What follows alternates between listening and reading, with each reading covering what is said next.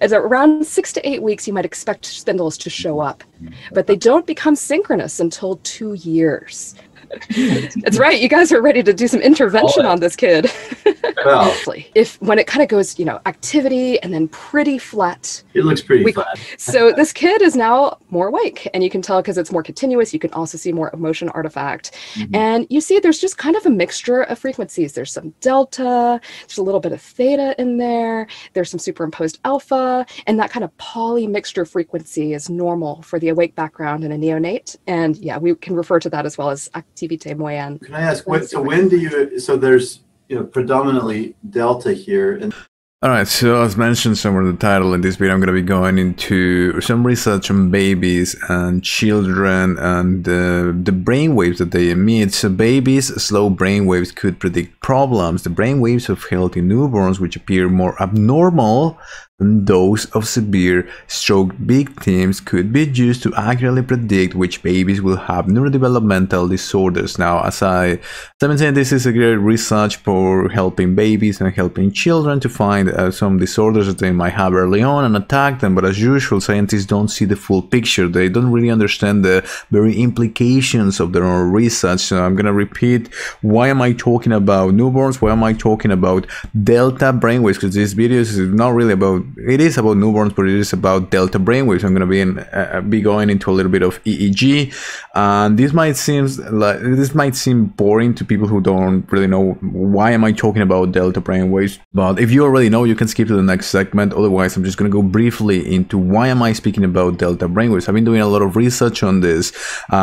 These delta brainwaves, the slowest brainwaves that we can have been related to near-death experiences, to entheogens, to the psychedelic breakthrough, to the most transcendental experiences that people can have when they go into hyperspace and they meet God, or they meet aliens or angels or what have you. All these strange reports, some of the research that is coming out, mainly in near-death experiences and entheogens, seems to point to the idea that these experiences are happening while people are going through this delta brainwave stage. What is amazing is that these are some of the slowest brainwaves that we can have. We barely have any we shouldn't have any conscious experience while this is happening. This is why during the sleep stage we go through something called delta sleep stage, where scientists say that it's quote-unquote a dreamless state. And now as I've debunked this, I made a video about this, I debunked this. I'm gonna link it somewhere on the screen. There's no indication to say that we don't have any consciousness while this is happening. It's a different sort of consciousness, but there's no indications that we don't have any sort of consciousness. So what people are asking is, how come we're having the most transcendental, emotionally charged experiences while we shouldn't, like the craziest hallucinations they call it, they think these are hallucinations, while we shouldn't have any conscious experience because the brain is not really working. And the argument is that these experiences are not happening in the brain. So what these researchers are looking into is, how come babies are not dying while they live for 2 years without brain activity? How come they're not having a stroke? So I'm gonna go into this here. Alright, so as I said, this is University of Queensland researcher investigating whether an EEG could identify apparently healthy infants who will later be found to have neurodevelopmental deficits. Clinical symptoms of neurodevelopmental disorders affecting movement, vision, or other functions often do not become evident until the toddler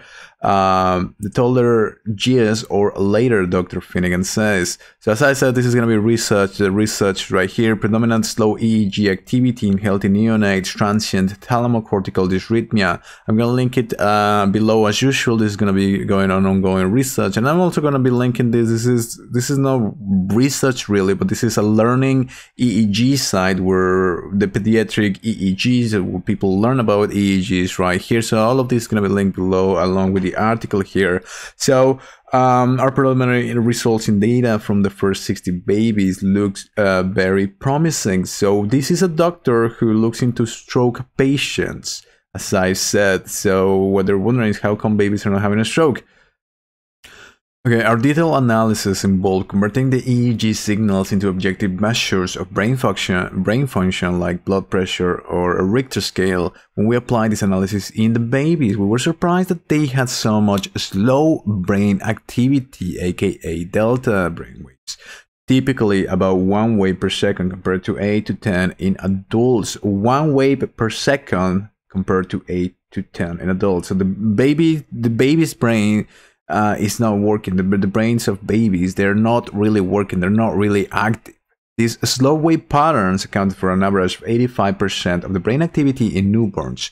In adults, anything over 50% would be considered abnormal. What this means, over 50% of slow brain waves. If adults were having over 50% of slow brain waves, which in babies is an average of 85%, would be considered abnormal. And at 85%, we would expect them to die within hours due to severe stroke. So this is what they're saying here. How come babies are not having a stroke? How come, I mean, they look alive. It's not like they're not alive. And so what does all of this mean? What am I talking about? There are some theories in the literature which suggest that, so there is this big question also even in recurring politics. When does conception begins? When do we are actually ourselves? When let's say that there is a soul. When does our soul come into the body? So a lot of the literature and some theories suggest that the soul is going in and out from wherever it comes from. It goes in and out into the baby, and this would make a lot of sense with the research here. When I first heard these stories, I thought they were nonsense as usual. But the more you look into the research, you find certain interesting things. This is what seems to be happening during the delta stage. What seems to be happening in the delta stage, whether it is in the latter moments of a person's life while they are fading from this world, or during the psychedelic experience, or during the deep dream sleep, the deep sleep stage. What seems to be happening is that whatever we are, whatever our information is, whatever, let's call it, soul is departing from our body somehow. You may say that it is connected by a silver cord, or however you want to look at it. But it seems that whatever we are is disconnected from our physical bodies, and it goes back and forward. And this is the delta brainwave dynamic that seems to be going on here. Dr. Finnegan says slow brainwaves were first reported in the 1950s, but it had never been understood why they occurred in healthy newborns. So this is only until the 1950s. This is barely 70 years ago. It's fairly recent when we think about the history of humanity. It's fairly recent since we knew that this is happening in newborn babies. It has never been understood why. So there's not a lot of research. There's not a lot of questions about this. Because as I said, when you look at all of this, it seems that, yeah, it's whatever. Okay, sure, this is pretty charts and whatever. What does this really mean? Now, when you start tying what I've been talking about and all of the research on the brainwaves, then this might be a very interesting line of research. But until then, it was like, whatever. It's just a sleep stage. It doesn't really matter. Now, when you look deep into it, it seems very interesting. He proposes it is due to incomplete brain connections. This is a fair assessment. This is an educated assessment here. That because the baby is just growing up, is just forming himself, herself, itself, and it's barely getting these brain connections. So this is why there is no brain activity. This would make sense. However, correlation does not mean causation. What this means, just because this could be the reality does not mean this is the cause. And now, why would I say this? I would say this because I've done a lot of research on entheogens, on near-death experiences, on meditation, and all of these things, which suggests that this is something that naturally happens when people go into certain states of consciousness.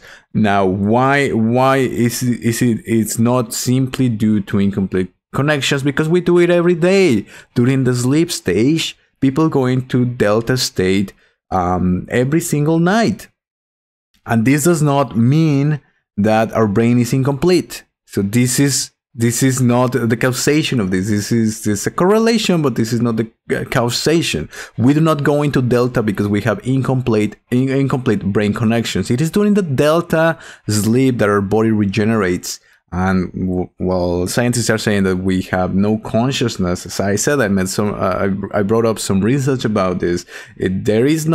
This is oversimplified. There is no real reason to say that this stage is dreamless.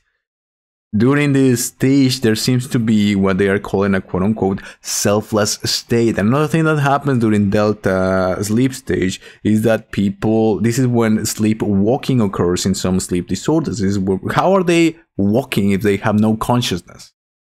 There is some sort of consciousness which we do not understand. After this sleep stage is where people go into REM, and there is a paralyzation on the muscles except their eyes.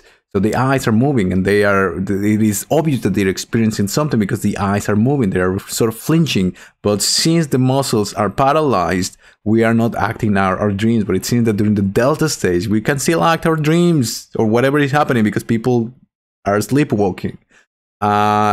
So when I talk about dreams, and I've done a lot of videos and a lot of stuff about dreams, when you think about dreams and all literature on dreams, where people have these premonitions, these dreams where they see events that are going to occur in the future, where they say that they can communicate with some other intelligences, or during their dreams is when they have some spiritually transformative experiences, and they have a very near-death experience where they go and meet a light. Or I personally had some dreams where I've seen people who have passed on.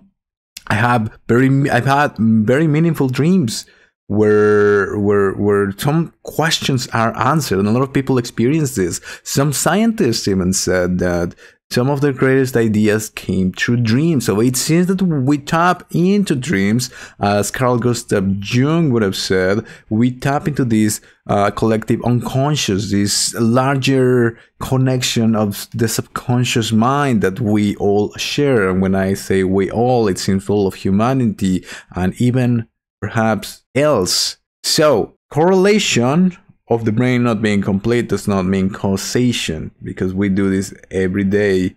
We go into delta every day. But Dr. Finnegan is just barely looking into this.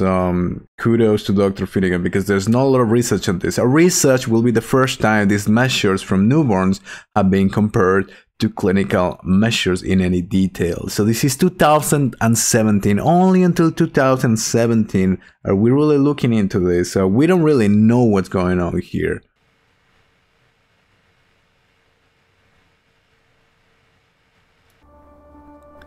If you're on the path of finding the truth about reality and our purpose as humans on Earth, the information that I have to share concerns you.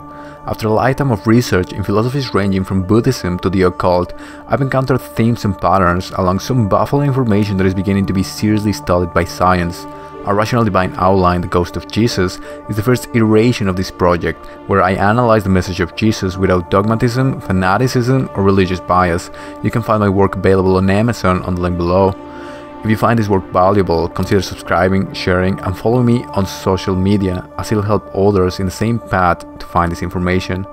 Thank you for watching, and I'll see you next time.